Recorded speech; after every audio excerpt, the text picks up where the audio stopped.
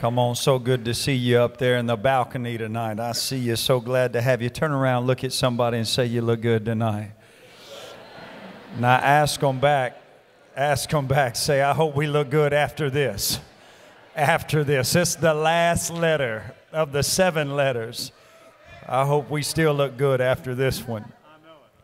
If you have a Bible with you, I heard somebody say, I know it. I know it. When I started this series, I was thinking about the 7th letter every week. I was enjoying it as we were working through it, but I was thinking, because I knew the 7th letter was looming, and it was going to be a tough one for us to hear and a tough one to preach. But how many of you know that sometimes we need to hear a tough word, a tough message? If you got your Bibles tonight, I want you to take them out and turn with me to the 7th letter to the 7th angel of the 7th church in Revelation chapter 3. Skip down to verse 14.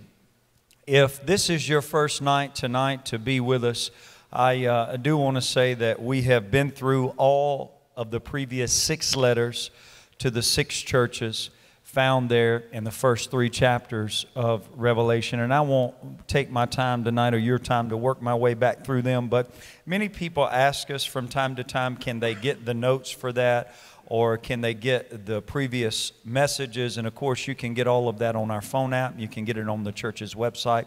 You can even call the church office and get a burnt copy of the CDs, DVDs. And sometimes, just sometimes, I'll even email you my notes. How about that? You can have the whole kit and caboodle. Well, tonight I'm excited to again the 7th letter here to the 7th church. But before I get into that, how many of you know the Bible says those that serve among us, those that oversee God's work, they're worthy of the honor given to them? You remember reading that in the Bible tonight? We've got one of the sons of this house, one of the men of God that's come up out of this house, Pastor Chris Miller, and Miss Ashley here visiting with us tonight. You guys stand up. Come on. I know you all miss him. I know you all love him. We want to honor you tonight. Now listen, this isn't lip service. I told him he should have called me. He said, why? I said, if I would have known you was coming after the 3 weeks I've had, I would have let you preach. And he said, well, let me tell you about, and when he started telling, I said, never mind, we had the same 3 weeks. I better preach then. But I told Pastor Christopher to give me a heads up in the days, months, years ahead, and we'll be sure to have him back and let him preach the paint off the wall. How many of you love Pastor Christopher and Ashley? Doing a great job. All we hear is great reports down at CT Church where they're leading day-to-day operations with Brother Don Norton and all of their work there. We love you. We miss you. We're honored to have you tonight. If you've got a Bible, turn with me, please, to Revelation chapter 3, the 14th verse. Now I'm going to read, as my custom and manner usually is, out of the New King James translation. Here's what it says. And to the angel of the church of the Laodiceans write, these things says the Amen, the faithful and the true witness, the beginning of all the creations of God. I know your works, that you are neither cold nor hot. I could wish that you were cold or hot. So then, because you are lukewarm and neither cold nor hot, I will vomit you out of my mouth. Because you say, I am rich, I have become wealthy, I have need of nothing. But what you do not know is that you are actually wretched, miserable, poor, blind, and naked. Somebody say they need a counseling appointment with Jesus.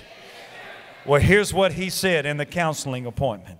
I counsel you to buy gold from me, which has been refined in the fires, that you may actually become rich, that you would have white garments, that you would be clothed in them, so that the shame of your nakedness may not be revealed, and that you would have the ability to anoint your eyes with eye salve, so that you truly may be able to see. As many as I love, I rebuke and I chasten. Therefore, be zealous, repent. Behold, I'm standing at the door. And if anyone hears my voice and will open the door to me, I will come into him and I will dine with him, and he also with me. To him who overcomes, I will grant that he would sit with me on my throne, as I have also overcame and now I have sat down with my Father on His throne. He that has an ear to hear, let him hear what the Spirit says to the churches. If you would, bow your heads with me for just a few moments and let's go to the Lord in prayer.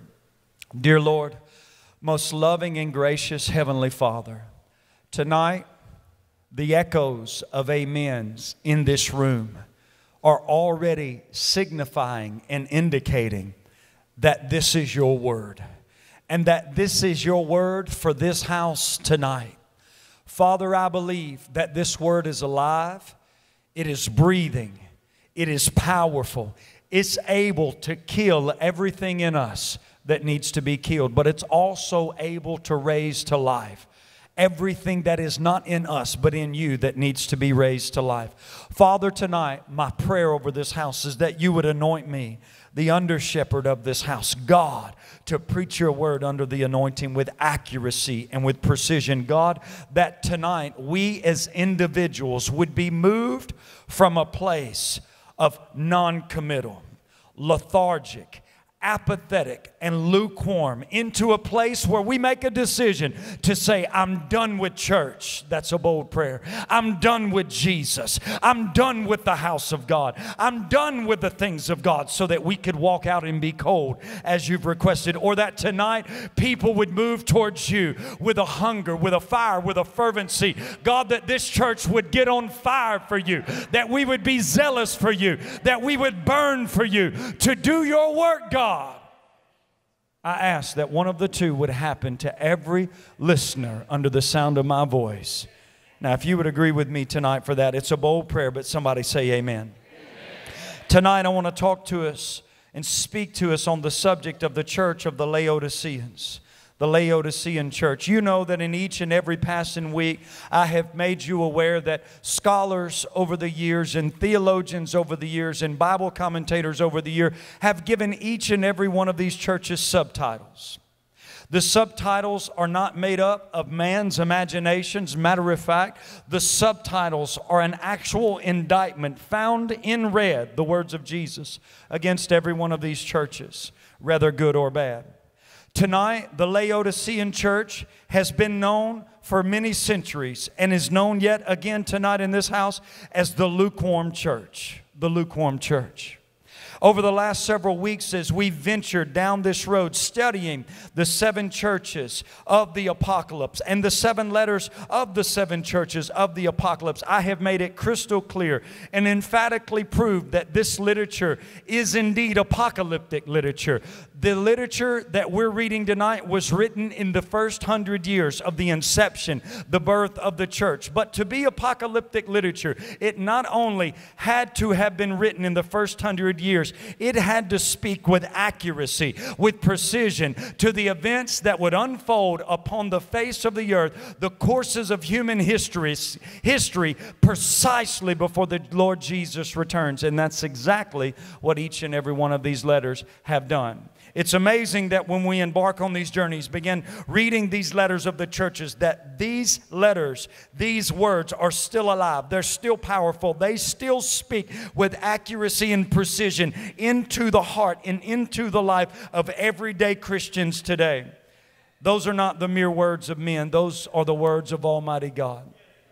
You know, in the first week when we began this study and this sermon series, we covered the church of Ephesus. And because of time's sake tonight, and because I also have a lot of information that I need to share, I won't go into detail about each of the first 6 churches. But the first church that we talked about in this series was the church of Ephesus, also known as the loveless church. But what really stuck out to me in the first letter to the loveless church, the church that had lost their first love, is that the words in red from the Lord Jesus kept pointing backwards to the vivid depiction, the vivid description, the imagery that John saw on the Isle of Patmos, pointing to the high priest of heaven, and how in that prophetic imagery there was an answer to meet the spiritual condition of that loveless church. Then in the second week, we covered the church of Smyrna, the first church which Jesus brought no railing accusation or no rebuke. Smyrna was a small city, and the Christians in the city of Smyrna were the bottom of the food chain, if you will. They were the lowest men on the totem pole, the lowest women on the totem pole. They were the outcast. They were the discarded. They were the overlooked, but left out. They were the persecuted church, a church that Jesus had no correction for, only words of praise and promise. Then in the third week, we came to the church of Pergamos. And Pergamos is remembered as the compromising church, the church that began to compromise, the church that began to have those around them with twisted belief systems that distorted the view of the cross. It is the very first mentioning of the deacon, of the elder, of the bishop, Nicholas, Pastor Christopher found in Acts chapter 7, who was raised up out of the ecclesiastical order to serve in the house of God, that defrocked from the apostolic order. That means he defrocked from Peter, from James, and John. He had an ecclesiastical appointment to serve in the house of God. But there came a day in Nikolai's ministry where Nikolai was no longer satisfied with waiting tables. And Nikolai appointed himself to an apostolic role, and he began to devise doctrine for the church, which gave birth to the doctrines of the Nicolaitans that said, through a twisted view of the cross of Calvary, you can live however you want with lasciviousness, eternal security, and still go to heaven. Might I remind you, Jesus said, and the deeds and the doctrines of the Nicolaitans I hate. It's the very first church where we're allowed to see somebody raising up out of the ecclesiastical order that does not have a divine appointment for God, trying to lead a house of God, and it leads to corruption. It leads to compromise. Then in the next week, we come to the church of Thyatira that many of you remember as the corrupt church. This is the church that doesn't just have false teachers around them. Now there's a false teacher, not around the church, not people that hold the view of the Nicolaitans. Now there's a false teacher named Jezebel in the church, and she's teaching the false doctrines of the Nicolaitans, that you can do whatever you want and still have security. Then in the fifth week, we get to the church of Sardis, the church that none of us would have ever have wanted to attend, the dead church. And in the church of Sardis, we see the prophetic imagery come out where Jesus says, I am He that has the 7 spirits of God. I am able to bring to life every area of deadness in your spiritually dead and decaying life, if you will just take of me. Then last week, we come to the church of Philadelphia, the church that many know today as the church of brotherly love. But it's actually the second church in which Jesus gives no rebuke and no correction. And it was actually referred to by most scholars as the faithful church. They were the church with an open heart, giving birth to the name Philadelphia. They had an open heart towards their community, towards people, and because they had an open heart, He said, I am He who has the key of David. Now I will open for you a door. An open heart led to an open door, which brought an open reward. Now we've come this week to the church of Laodicea, the 7th letter of the 7 churches of the apocalypse, better known as the lukewarm church. And as we have, and every week, I've got to give you some historical setting. I think tonight, if you've not gotten the importance of the historical setting, tonight will be your night that you will value the historical setting more than any of the passing weeks before, because the historical setting tonight is imperative for understanding what Jesus would say to this church.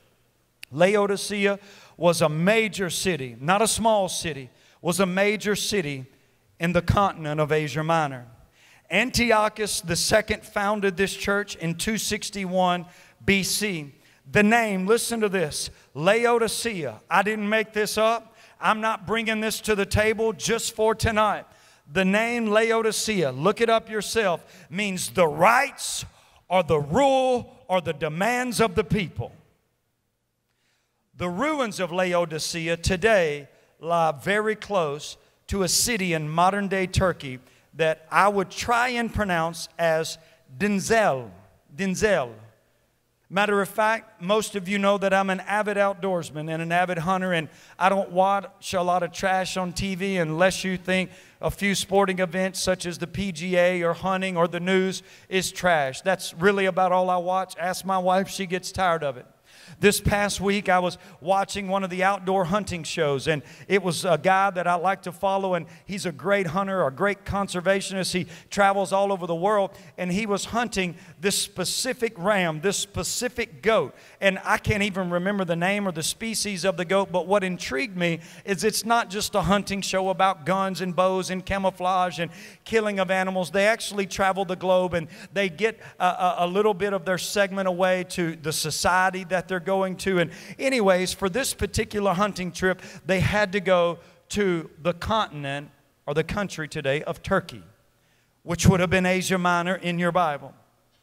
And as they were giving a small part of their segment of the show to the culture and to the Christians there and to the Muslims there, they were very careful in their interview in the Turks explaining that the reason the name of the country is Turkey today is because this country is of Turkish origin, not of Arab origin, as we all in the West would think. Well, they're all Arabs. They're all Muslims. The Turks were the Ottoman Empire that came after the Christians, Crusaders, 1500s, who the Christian Crusaders continued to have wars with, what we would call the Dark Ages.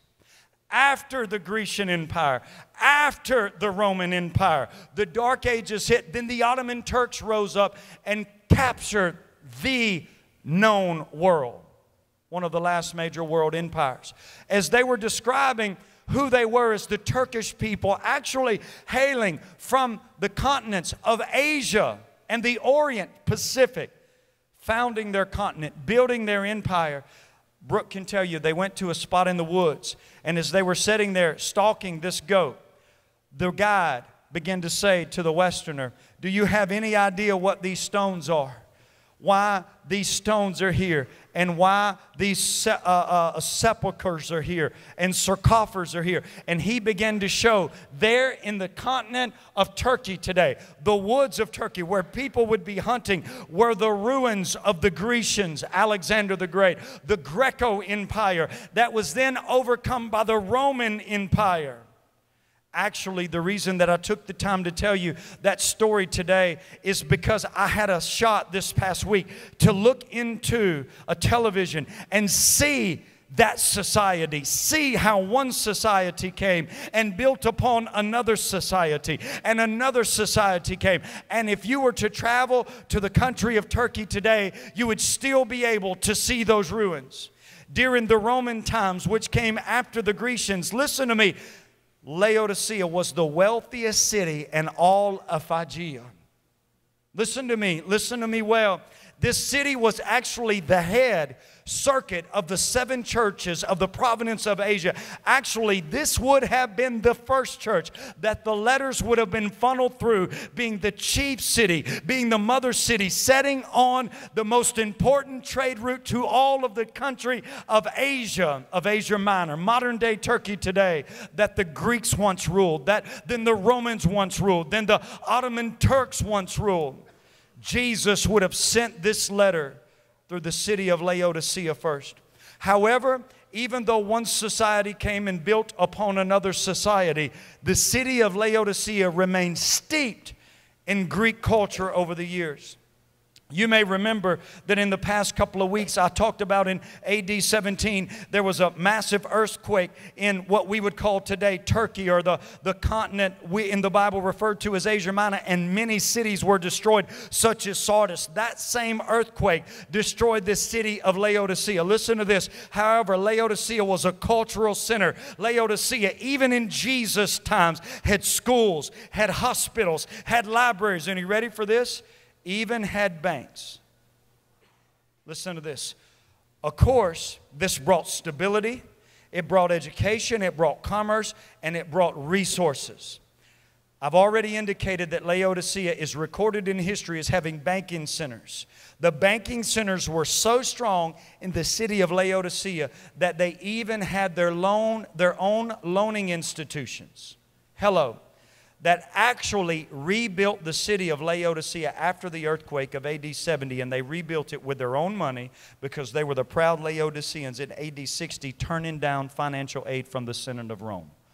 Rome tried to send financial aid to rebuild the city, and the Laodiceans said, we're the proud Laodiceans. We don't need Rome's money.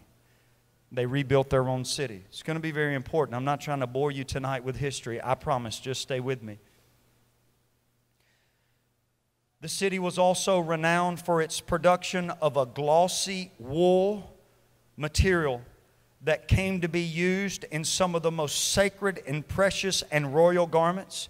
And this glossy wool was also woven into some of the most expensive rugs and carpets. The city was also known for producing, I guess you would pronounce this, chlorium, which history says was an eye salve used for curing eye disorders. So far, we're beginning to unveil and pull back why Jesus is addressing them as supposing to be rich, but actually poor. Supposing to be clothed, but actually naked. Supposing to be able to see, but actually blind. Come on, am I in the book, somebody? However, there was one major weakness with the city of Laodicea. The water was bad. The city of Laodicea had to have its water piped in from two different neighboring cities. Listen to this. You can find all this in history. The city got its cold water from the neighboring city of Colossae, what you know in your Bible as the book of Colossians. In Colossae, there were cold water springs. Aqueducts were built, funnels, channels to bring the water from Colossae to Laodicea, but it was a span of 10 miles. And when the water came out of the ground cold, by the time it traveled 10 miles in the aqueducts, it was lukewarm when it got to the city. Listen to this. Also, the city would get its hot water from a neighboring city called Hierapolis. Was 6 miles away, but by the time the hot water came up out of the ground from hot water springs like we think of in Hot Springs, Arkansas, the water was also lukewarm after it traveled the 6 miles. Now, with all of that historical information in mind, which is imperative, let's jump in directly to what Jesus had to say to the church of Laodicea. Number one, put this on the screen. And the only reason I'm going to spend any time here tonight is because I want Pastor Christopher to hear this. The message in all 7 of these is to the angel of the church of Laodicea. Many have supposed and many have presumed that when the writer begins to record the words written and read from the Lord Jesus, and he says, and to the angel of the church of Laodicea, that he is speaking to a spirit being. Do we see those accounts in the Bible? Absolutely. I think of Daniel praying, trying to fast and get a hold to God and find out how long the children of Israel had to stay in Babylonian captivity, in exile. And then all of a sudden, Gabriel begins to come, and he's withstood by the prince of Persia. And then Michael comes and begins to war with the prince of Persia. Gabriel gets free, and he brings a message to Daniel that says the captivity is about to be loosed. It's 70 years. I see those experiences in the Bible, where there is spiritual intervention from the heavenlies, where angels intervene in the lives and the affairs of men. But here's what I can tell you. This letter was not written to a spirit being. This letter was not written from Jesus to an angel, as you would think an angel with wings in heaven. Angel there, put it back up, the first point, please. Angel there in the Greek means messenger. It means pastor. Here's what I'm trying to get you to see. When Jesus got ready to bring about change, when he got ready to bring about transformation, he didn't speak to a spirit being. He didn't speak to a committee. He didn't speak to a consensus of the people. He spoke to a divinely appointed leader, what we would call apostolic leadership, where God takes a man, elevates him, and sets him over a house. Why does God appoint this message to a man? Because he says, I am he that holds the 7 stars in my right hand. These 7 stars are the 7 angels. They're the 7 pastors. And the fact that I hold them in my right hand means they are there by divine appointment. I sovereignly appointed them as the leaders of this house, but it also means I divinely protect them. They have a divine appointment, but they have a divine protection. They're in my right hand. And he says, I guide these leaders, these men who I've given charge to lead the change in the house of God. I've given them the right and the responsibility to lead because I lead them by the double-edged sword in my mouth. And if you don't go to a church where you have a divinely appointed leader, then you may consider getting into a church that God has raised up a man and put him in a church. You want to go back to apostolic order? That's apostolic order. That's the Bible. You say, well, how does that? Let's just be transparent. Everybody knows I'm a straight shooter, transparent guy. What does that mean for you, Pastor John? What that means for me is that Shane Warren is the apostolic God-appointed leader of this house. And I can be number 1 1/4, 1 1/2, or number 2 or 1 3/4, whatever. And that never changes the fact that Pastor Shane Warren is the God-appointed leader of this house. And that when God speaks to him, that's the orders that I execute. Now listen to me. If you don't go to a church where the leader of your church has the double-edged sword leading him, if you don't go to a church where the apostolic leader in your church doesn't have the power to kill what needs to be killed in your life, or to heal what needs to be healed in your life, you might want to get in a different church. He says the message is to the angel, it's to the pastor. I appointed him, I protect him, but I lead him. I speak to him, I speak through him. And the sword that he wields is a double-edged sword that came from my mouth, and he should have the ability to kill and to heal what needs to be killed and healed in your life. That's what he's saying. All right, now go to point number 2. Point number 2. Point number 2. I was confessing to Aubrey Moffitt, who's one of my sons in the Lord and a mentee, a guy that I feel like I poured 3, 4, 5 years into now in some way, shape, form, or fashion. A young man that I'm very proud of, he and Bree and their lives today. And I was telling Aubrey how when I began to dig into this several months ago and begin developing my notes, I named this second point, another layer to the description of the resurrected Lord of heaven. Because what I noticed, Pastor Christopher, in chapter 1, John says, I, John, on the Isle of Patmos, worshiping the Lord in the Spirit on the Lord's day, heard behind me the sound of many rushing waters, and I turned to see a voice, and I saw hair white like wool. I saw eyes like flames of fire. I saw a man dressed in a white garment, a golden sash, feet like burnished brass. I saw the double-edged sword in his mouth, the stars in his right hand, and he was walking in the midst of the lampstands. He was saying, I am in their churches where 2 or 3 gathered. I saw that, and it made me realize that in every one of these letters, for whatever the deficiency was, whatever was lacking in every one of those churches, he goes back to chapter 1 and he pulls out one aspect of that vivid depiction, and he says, if you can get a hold to this aspect of who I am, it can heal what's wrong in you. So I wrote that, another layer to the description of the resurrected Lord of heaven. And in all of the first 5, that's what he did. But how many of you know you can't put Jesus in a box? Then all of a sudden, last week, we get to the Church of Philadelphia, and guess what I found out 6 weeks in? There's no prophetic imagery. He doesn't point out the eyes, the sword, the feet, the white robe, the hair. He doesn't point out any of that. He comes out with this, the faithful and the true one, he that holds the key to David. And I'm like, what in the world? Where was this at? He didn't show this to anybody. Now this week, here's what I want you to see. I'm confessing that when we have belief systems and when we surmise points and conclude truths, supposed truths in our lives that are not in line with the Word of God, we don't ask the Word of God to move, we move.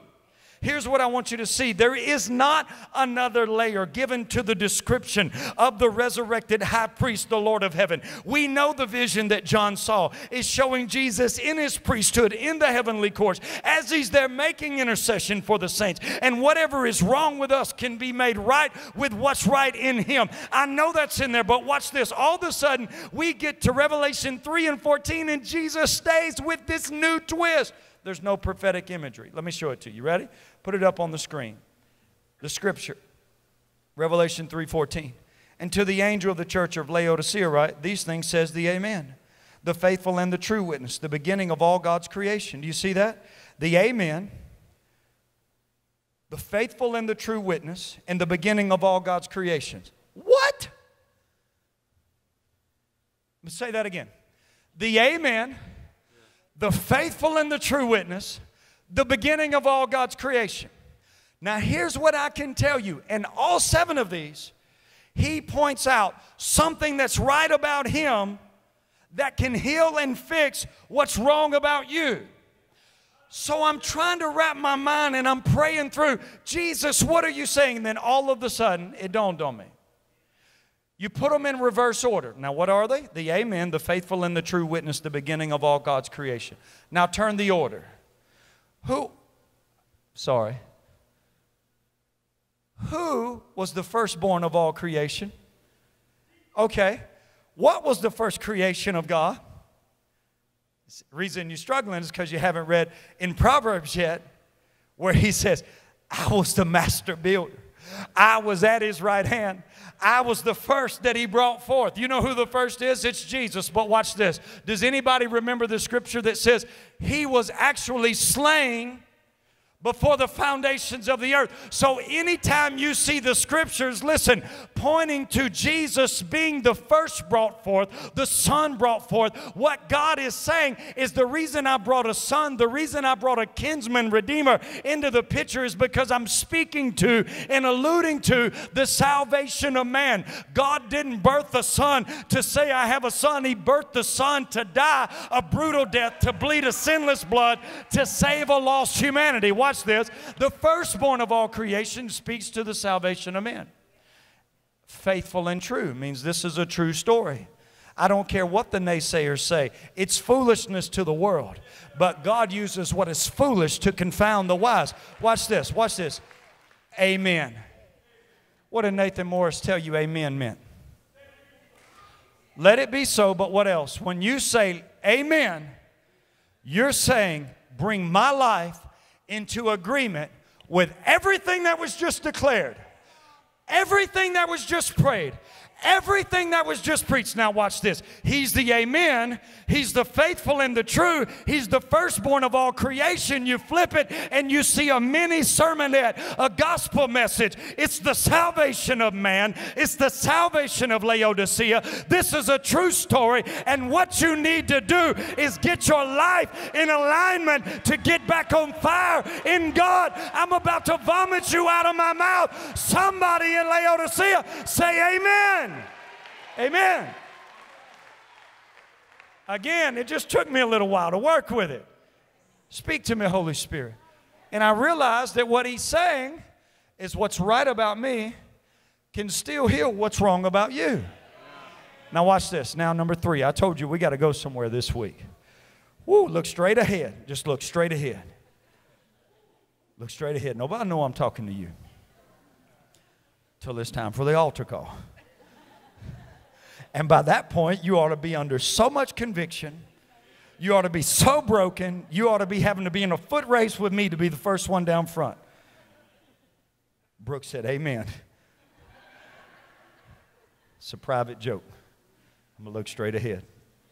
Number 3, look at this.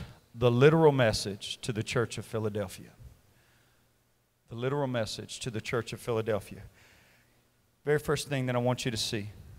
I don't have time. I need the time at a later part in this message for us tonight. First thing that I want you to know, and I could read back through verses 15 through 22, but you're just going to have to take my word for it or go home and study it. There's no commendation.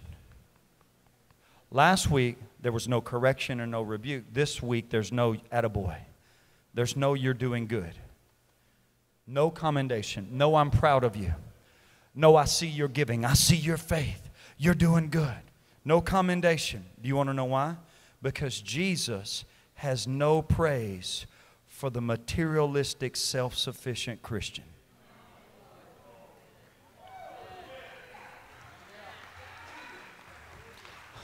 I know you've said, I'm rich. I'm secure. I'm well clothed. I drive a nice whip. I live in the right neighborhood. I got a good job. I'm somebody. And Jesus said, I don't got no praise for you. Because you don't have a dependency on me. You have an arrogant self-sufficiency of you. You're not hungry for the spiritual materials from God. You're hungry for the materialisms of this world. Watch this. Then when he gets down to the rebuke, he says, spiritually, here's why I'm upset with you.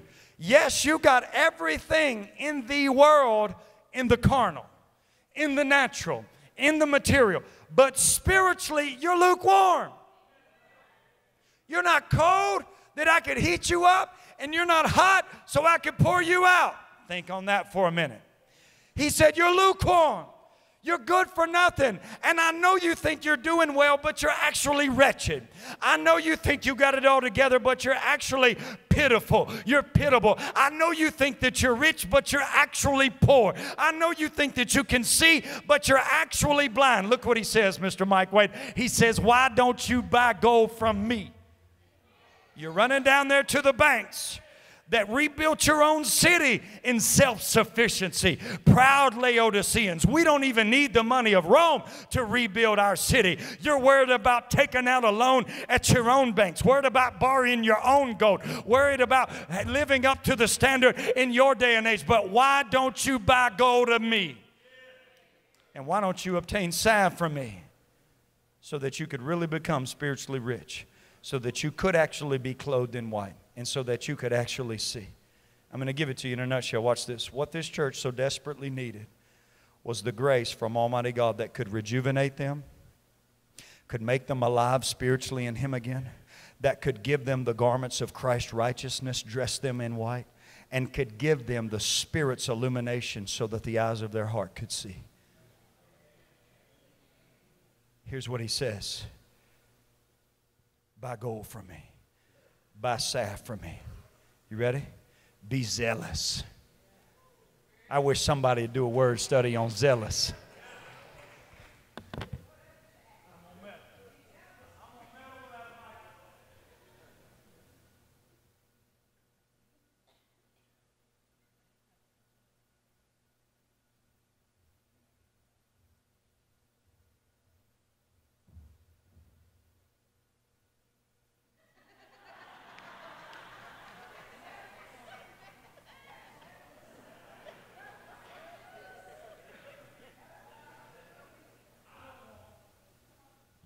I don't want to explain what zealous is to you. You look up zealous. You wrestle with zealous.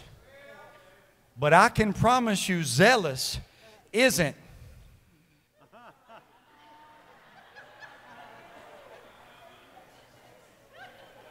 That ain't zealous. That ain't zealous. Can I get back on zealous? Zealous is, let me pick up that piece of trash because that's bothering me. Zealous is, let me hold that door for you. Zealous is, yes ma'am, I'll get that. Yes sir, I'll do it. Zealous is anybody ready to worship? I didn't read in there where he said we got to be singing what you want to hear for us to be zealous in worship. I didn't read it, and I ain't meddling, but I'm just preaching the truth. Listen, I didn't read in there where the preacher you wanted preaching had to be preaching in order for you to be zealous. I didn't read in there where everything had to be just so in the church for you to be zealous. I just heard him say be zealous. Be on fire. That's what it means. Be fired up. Don't be fired out. Be fired up. Don't be fired off. Be fired up. Be zealous for me. Watch this. Here's what I love about Jesus. He says be zealous, but let me show you how to be zealous. You can be zealous if you'll hear, I stand at the door and knock. And all I'm asking you to do is open the door of repentance so that I can come back in and fire you up. He says, be zealous. Repent. Jesus says, the door that I'm knocking at is the door of your heart. It's the door that I hope, listen, to re-enter. Anybody ever heard of re-entry? Anybody ever heard of the reentry program? Reentry is when somebody gets in trouble and they send them to the slammer, and then they work you through a reentry program back into society. Jesus was hoping to have a reentry back into the church of Laodicea, and he said the door that I would reenter through would be the door of repentance when you hear me at the door of your heart knocking. Let me just work with it. Watch this. Watch this. If repentance is no longer needed for the Christian after we've experienced salvation, then why does Jesus say to this pastor and to this church, repent? Might I also mention that if repentance is no longer needed after salvation, why is this the 5th time Jesus has chosen the word repent or repentance in just 2 chapters? And can I give you not only his instruction but his warning? He said, and if you don't answer the door. Watch this. 1/3 of the crowd's going to get this. I'm sorry, you're not supposed to do it. Are you prepared for Jehovah's return? Because if you're not, anybody ever seen the Jehovah's Witness come by? Jesus was the original Jehovah's Witness. He's saying, are you prepared for Jehovah's return? Because if you're not, I will spew you, vomit you out of my mouth.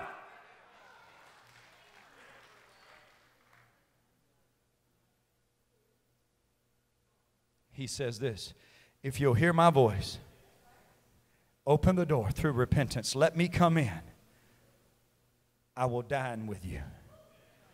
I will dine with you. I don't have time. I got to go somewhere. I could work. I'm not going to work with it, but look at this. He says, not only will I dine with you, but I'm telling you the dining process leads to the zealous. It leads to the fired up. It leads to being back on fire. Some of us, I'm going to just say this one thing. Some of us are dining in a restaurant across the room from Jesus, and some of us are dining at the table with Jesus.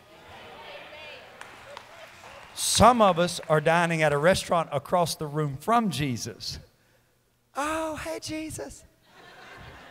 And some of us are at the table dining with Jesus.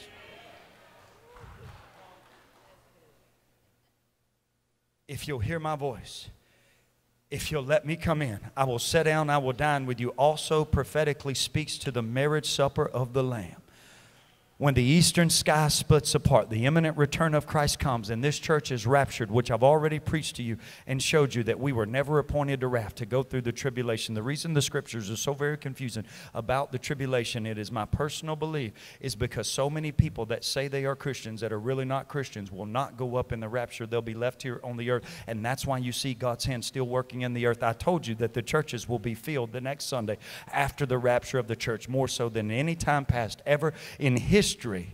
And it leads people to confusion because they still see God moving mid-trib, post-trib, which God still will.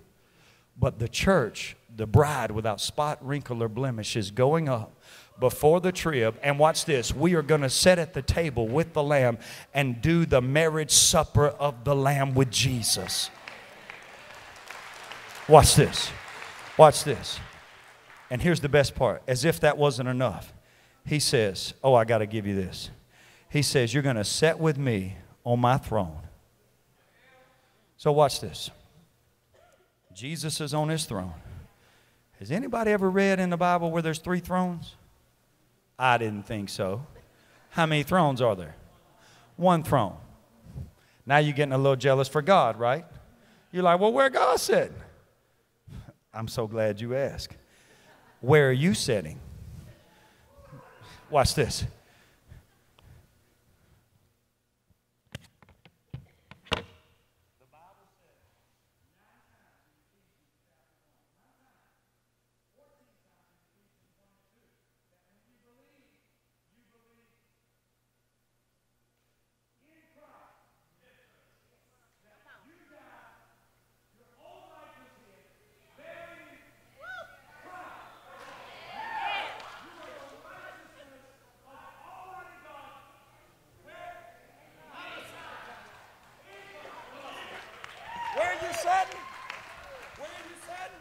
I'm going to keep asking you, where are you sitting? I'm going to keep asking until somebody gets it besides Miss Jerry. Where are you sitting?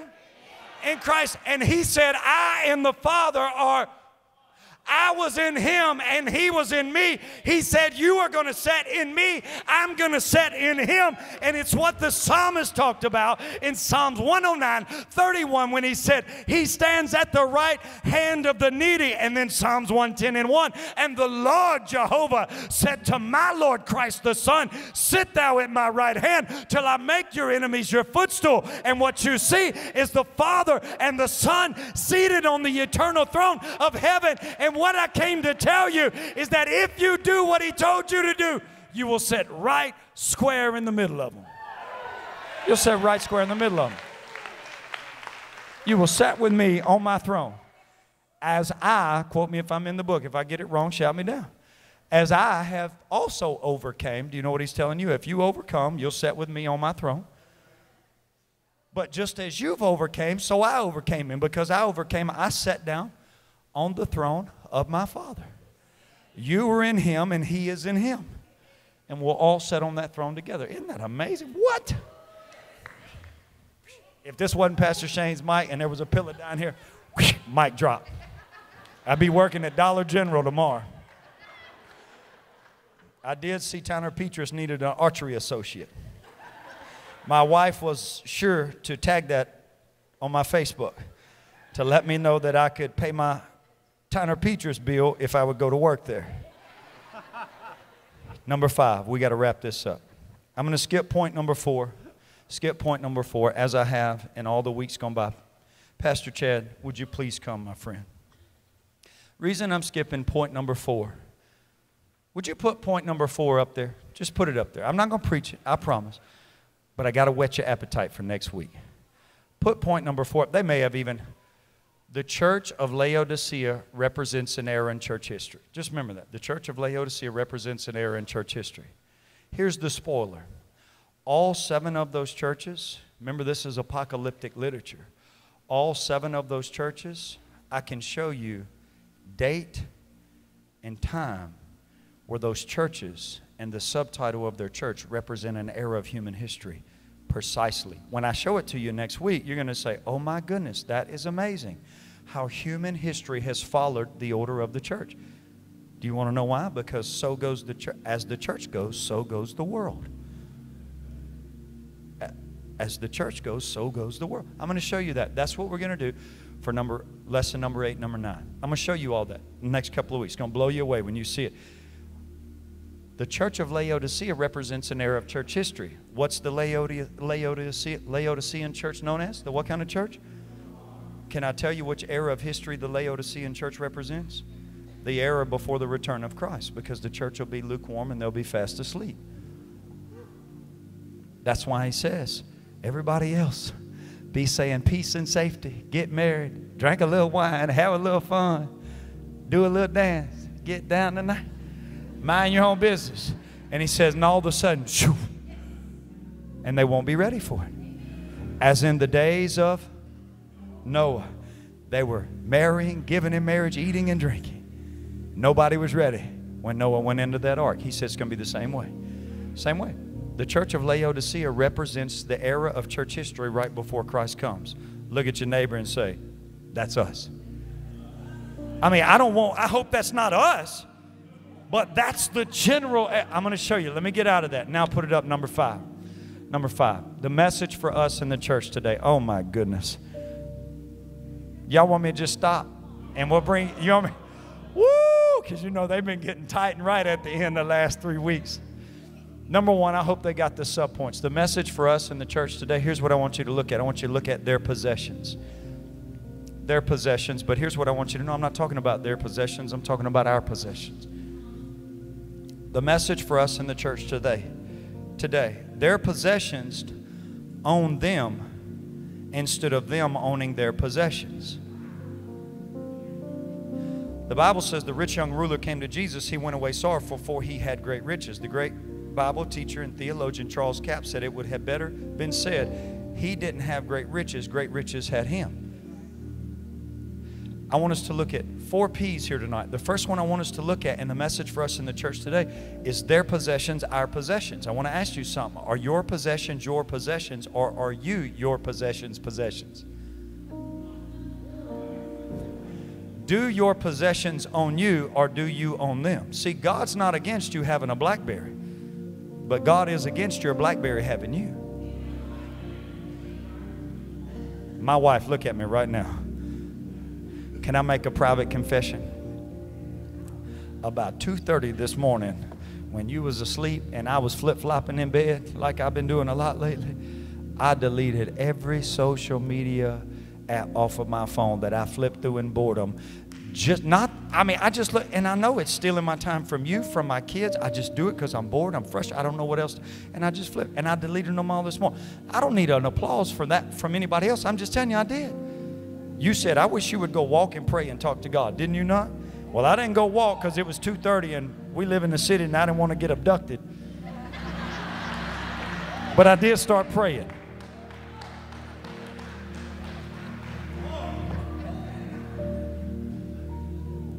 And you know what I said? I love all y'all, but I'm going to see y'all at church.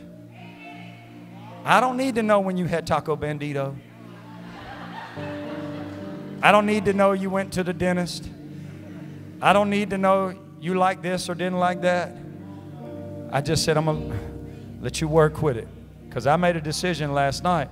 My possessions were going to be my possession. My four-wheeler is my four-wheeler. I am not my four-wheelers. My deer woods are my deer woods. I am not the deer woods. I serve at this church. But this church don't own me. You don't own my family. You don't own my life. I think the Bible says it's for liberty that Christ set me free, and I'll be doggone if I'm ever going to be put in bondage again. I done lived that life, walked that walk. Those possessions, can I show you what their possessions did? Look at this. Their possessions owned them instead of them owning their possessions. And when Jesus looked at them with all of their possessions, they said, you're actually poor. You have no spiritual wealth. You got everything the Joneses had. Moving on up. But you're still broke, busted, and disgusted. Let's just talk about possessions. Their possessions had blinded them. The diamond in the ring had clouded their view, had blinded them. Because the car they were driving, the windshield just had a funny tint in it, and it kept them from being able to really spiritually be able to see. Their possessions killed them. Their possessions killed them. Spiritually dead. He said, you don't know it. You think you're clothed with all this fantastic stuff, but you are naked. And the shame of your nakedness is for out there. Everybody can see it. You don't have no white garment. What's your possessions doing to you? Look at this. Their possessions were a problem, so you know what the next issue was? Their passion. Their passion. Their passion was gone for the things of God. But their passion was raging for the things of this world. Huh? Their possession. Well, we got it all together. We're safe. We're secure. Fired up to build. Fired up to trade. Fired up for industry. Fired up for business deals. Fired up for divine alignment. Fired up for all this stuff. Crank up an organ, can't nobody dance. Crank up a piano, can't nobody shout. I'm not saying here, but I'm saying when Jesus showed up at the lukewarm church that he was ready to spew out of his mouth, he said, you're more excited about LeBron going to LA than you are about Jesus moving in some people's hearts at the altar.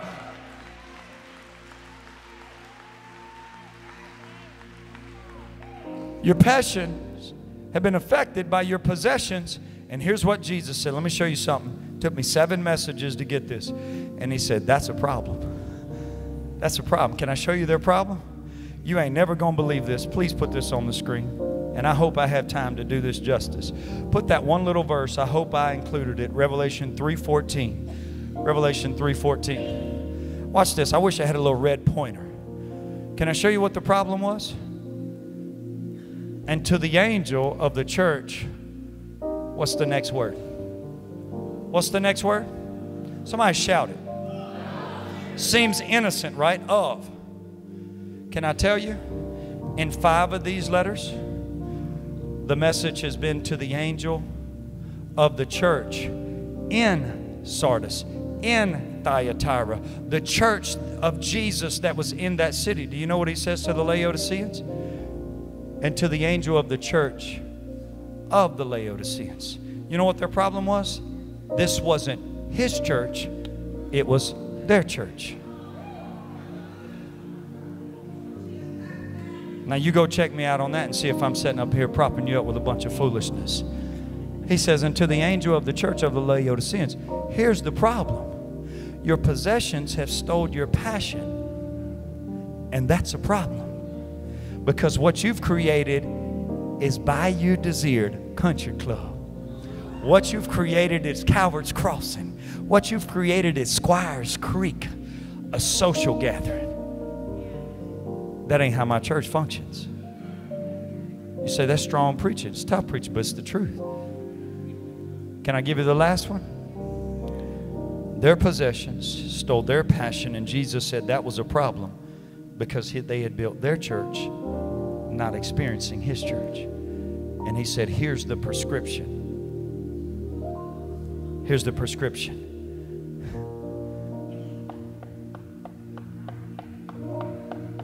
Do you hear me at the door? Can you hear my voice? See, you thought Sprint and Verizon came up with, can you hear me now? Jesus said, hear my voice. Oh, you missed that? You don't believe it's in there? Go back and read it tonight. He said, hear my voice. Do you hear me standing at the door and knocking? Here's the prescription. He says, open the door. Here's the prescription. Open the door. Open the door, and I will It started his church. It became their church. He said, if you'll hear me at the door, you just got it. If you'll hear my voice, open the door of repentance. It'll allow me access and avenue to come back in, to re-enter the church.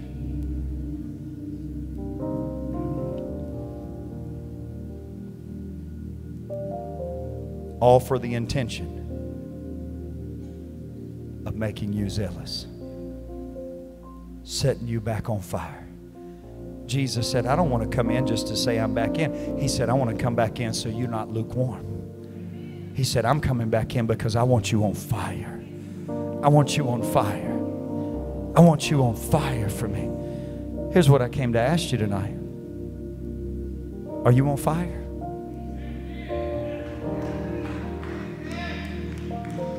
Now listen, I love that. I love the holler back. You start hollering back, I'll turn to another one in here and we'll just start preaching some more. I love it. And honestly, when people are just raw and genuine and real, that's a real good indicator of their spiritual temperature.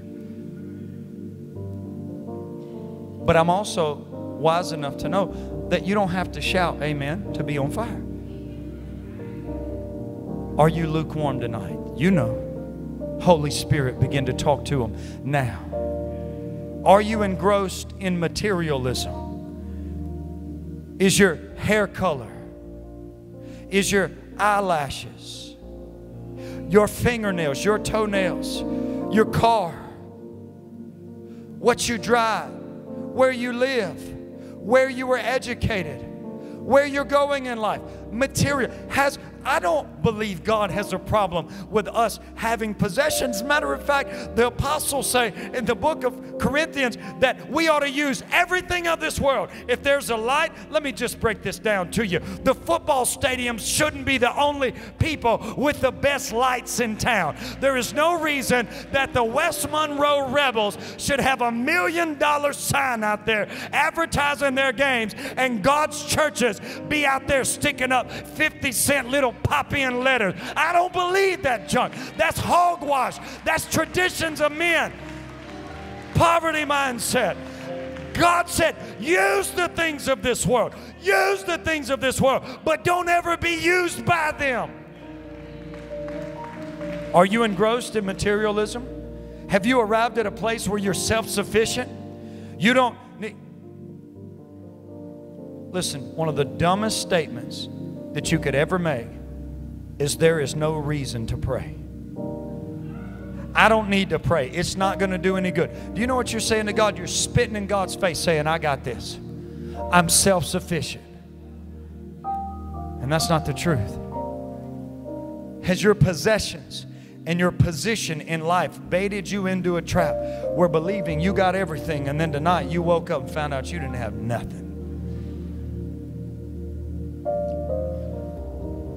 Can you hear Jesus tonight standing at the door saying, I'll come into you. I didn't come to condemn you. I came to ignite you. I came to set you on fire. I came to make you zealous for me. I came to return you to your first love. I came to take you back to the joy of your salvation. I came to take you back to your sincere faith, to your earnest, zealous state for me. I came to bring you back tonight when you would preach to a china cabinet, when you would witness to a greeter at Walmart. I came to take you back tonight when you would help a homeless man if you knew he was walking in a store to buy a 24-ounce beer. You would help him just to show him the love of Jesus. I came to ask you tonight, would you get up on your feet? Does anybody need Jesus in this place beside me to come back in and to set you on fire? We're going to worship all around this altar for the next few minutes.